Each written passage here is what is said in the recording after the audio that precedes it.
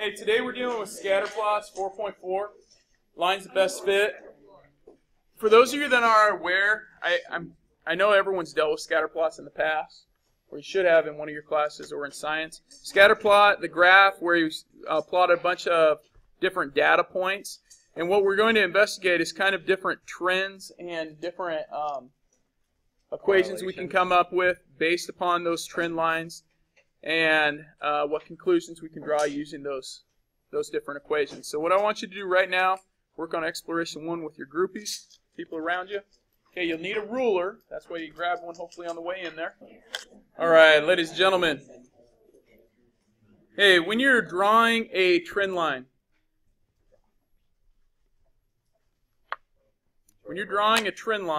you're trying to get as many points above and below, well, about the same amount of points above and below the line. So when you're kind of estimating your trend line,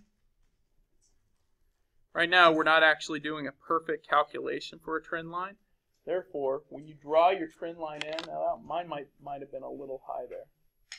Okay, when you draw a trend line in there, you actually are doing an estimation right now. You want to split those points somewhat in half. The exact, wouldn't that be just the average slope?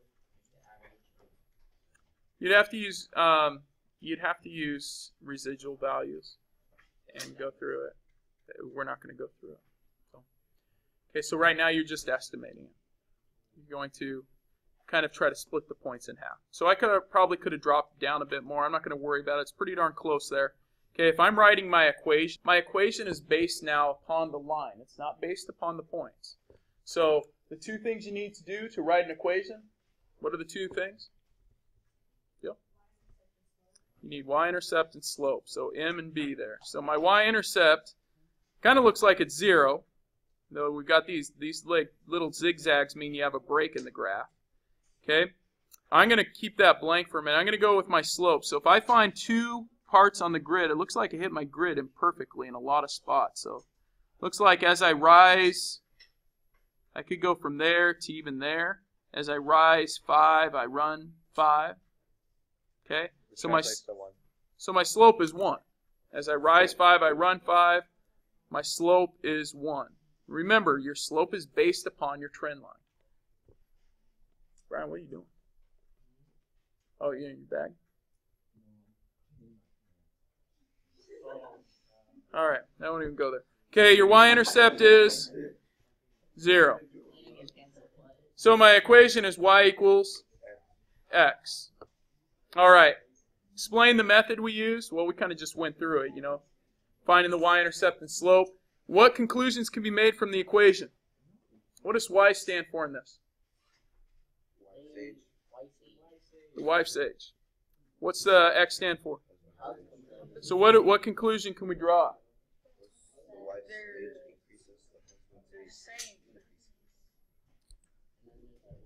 Doesn't have anything to do with, well, I guess you could say as the wife's age increases by a constant, by 5, the husband's age increases by 5. But looking at your equation, if y stands for wife's age and x stands for husband age, we can say that the wife's age and husband's age are generally equal. Okay? All right. Hey, why don't you take a look at example 2, or exploration 2. Okay, go ahead and work with your groupies there. Make sure you stop me and ask me questions if you got them. Hey, ladies and gentlemen, if I could have your attention up here. Okay, so if I'm taking a look at my trend line, mine, I think is going to go, oops, ruler just slid. So, it's like, I will try that again.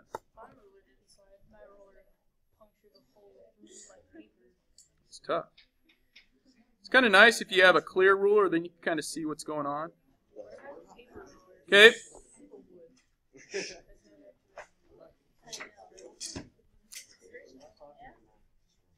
All right. What'd you guys get for slope? 1/3? 1/3. Okay. So it might vary a little. My y-intercept looks like it's at 20.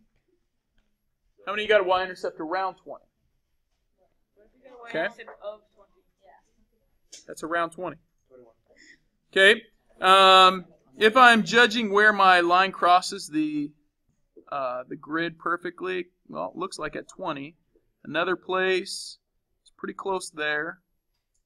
Looks definite there. So it looks like I rise 6 and I run, holy moly, from 1960 to 2010. Rise 6, run 50. So my slope is 3/25. Okay. Now, for those of you, some of you said you got 1/10 or 1/3. 1/10, 1/3. Okay. 3/25. In decimal form, those are all pretty close.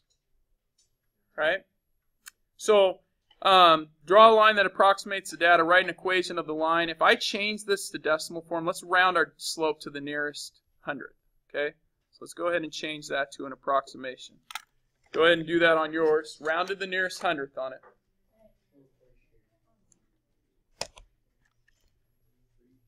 Mine gives me 0.12. Okay? Now that yours is in decimal form, now yours is in decimal form. You guys pretty close to mine? No, not really. No? What was yours? 0.33. Dude, yours way different. You may have to check yours out. Okay? How many have one that's pretty close, like within 1/10 or so? Okay? What were some other numbers we got? Yeah. 0.33. You got 1/3 as well? So you're rising. So did you rise 1? How are you getting 1/3? You're really close to 1/3. You're counting the squares? So you're going up 1/3? So we got to look at the scale, right? So up 1 is 2, over 3 is actually...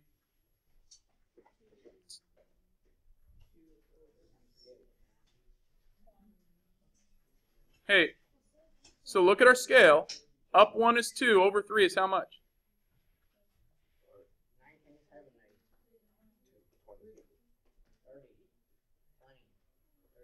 20.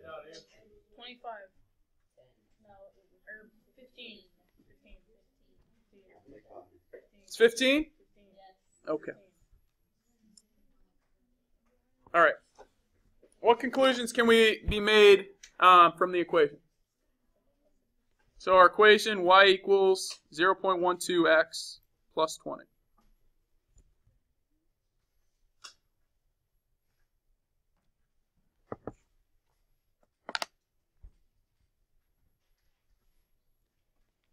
Utah. Yeah.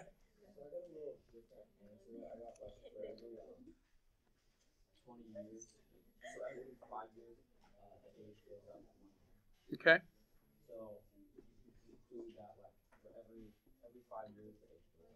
Okay.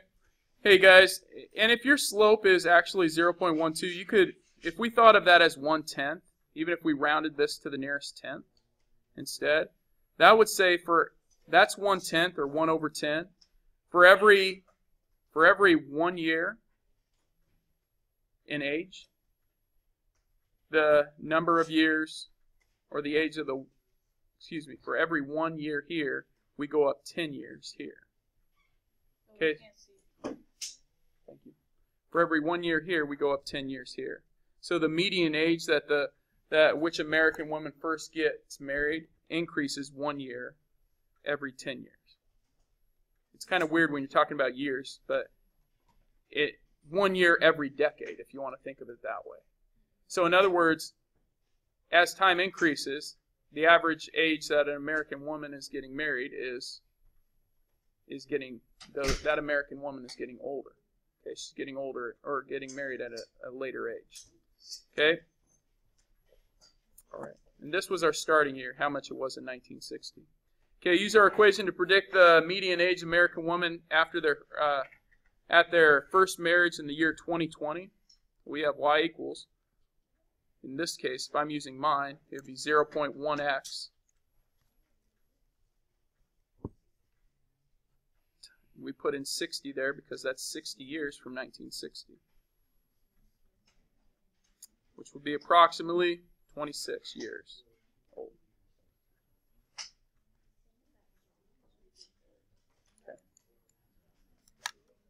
Okay. Ladies and gentlemen, look at your student journal, please.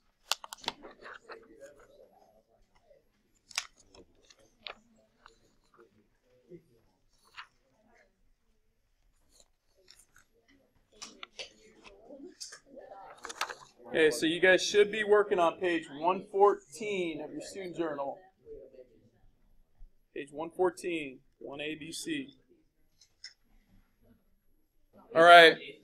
What is the weight of the baby when it is 4 months old?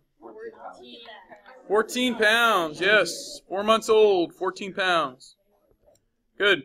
What is the age of the baby when it's 17.2? That is, yes, 8 months.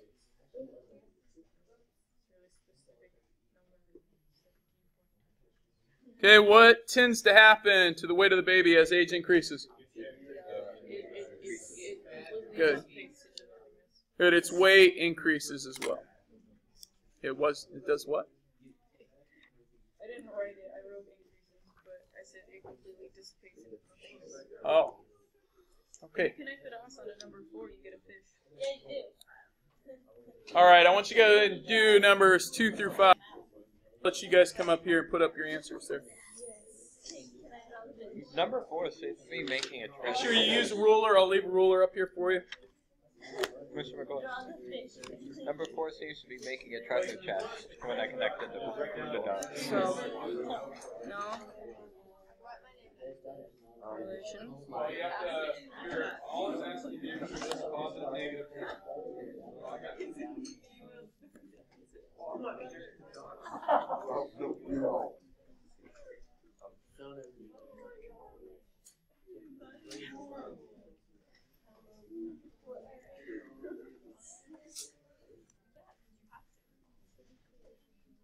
The paper's upside down. You're upside down. Okay. There we go. There you go. Fish.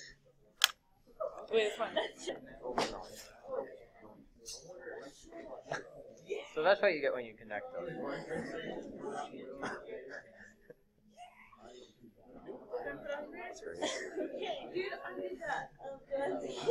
No.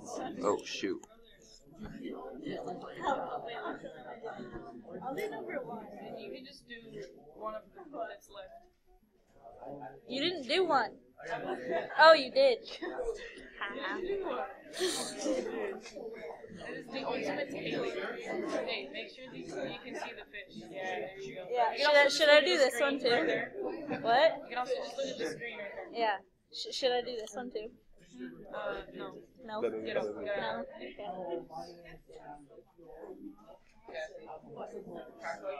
I was gonna connect the dots, but I didn't feel like it. His name is Applesauce. I'm gonna say. No, we're going to go on. Thank you. Okay, ladies and gentlemen, need your attention up here. Wait, but we didn't do all of them. Number 5 isn't done yet. Number 5 isn't done yet. Bailey, you are someone that has a knack for the obvious stuff. You're right. Okay, number 2. Hey, if I was to draw a trend line on number 2, say I actually zipped one in there, that gives me a positive correlation. That line is rising from left to right. Something to add to your notes here. When we're talking about correlation, you're looking at the slope of the line. If the line is rising from left to right, that is a positive correlation.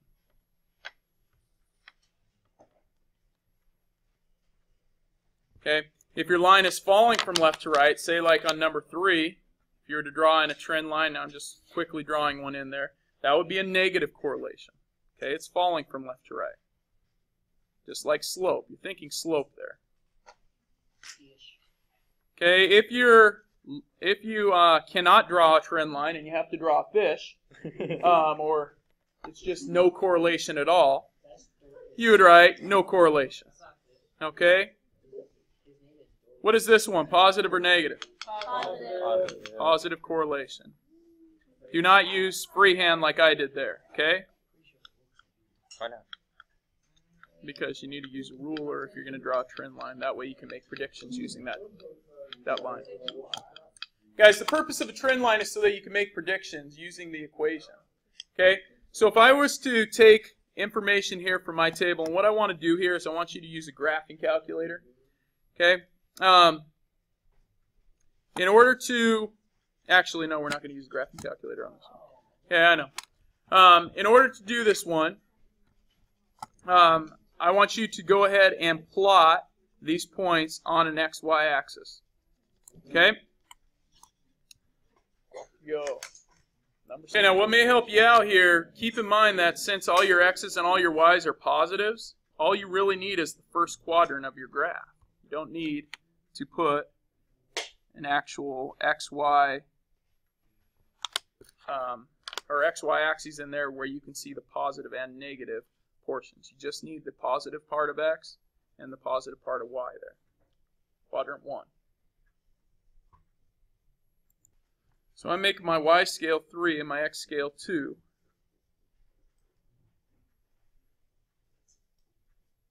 Not something you have to do, but I decided to do that so that I can fit all my points on there.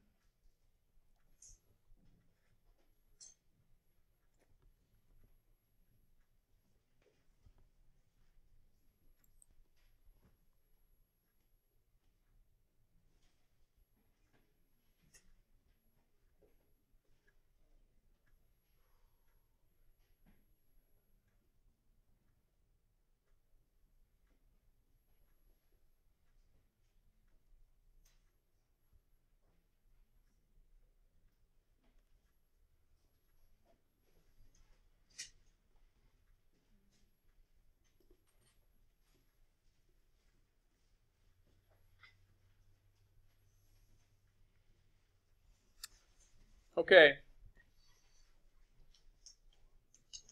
Positive, negative, no correlation. Positive. Yeah, definitely positive. Okay, when I'm dealing with this is depth in centimeters. Okay, this is time. Time is almost always your X. In minutes, if they give you a time. I guess we should write it. It's in minutes there.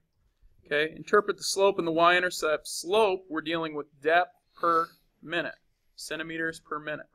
Okay, so our slope, I'd actually have to draw a line of best fit, which should be pretty darn easy for this graph. You just labeled the points on the Okay. Looks like it crosses at 6.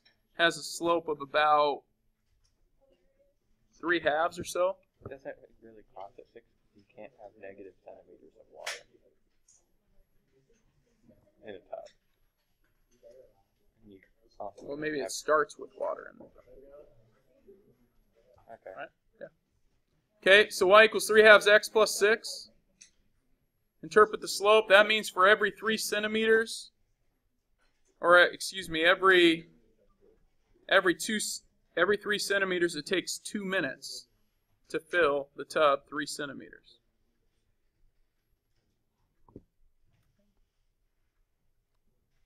So the slope is the rate at which the bathtub is filling. And the y-intercept is the depth of the tub before additional water started filling the tub. So this is saying it started with 6 centimeters, and it's filling at a rate of 3 centimeters per 2 minutes. Okay. Any questions there? All right. Hey.